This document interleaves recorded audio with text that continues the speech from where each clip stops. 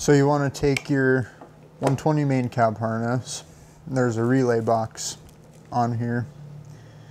There's these 4 screws that you want to take off.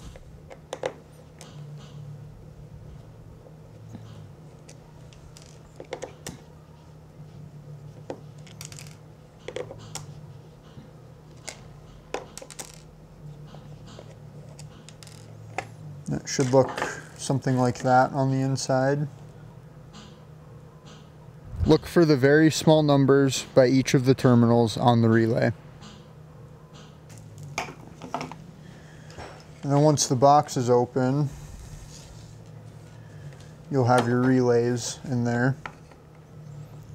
And the red wire should go to terminal 30 on the relay.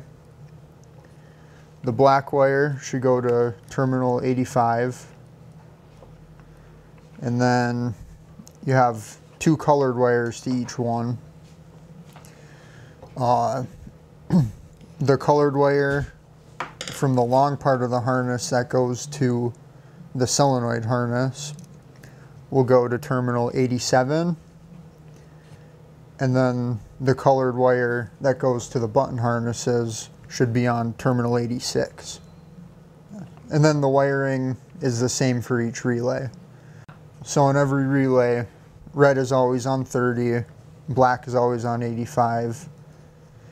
And then the colored wire from the part of the harness that goes to the solenoid is on terminal 87.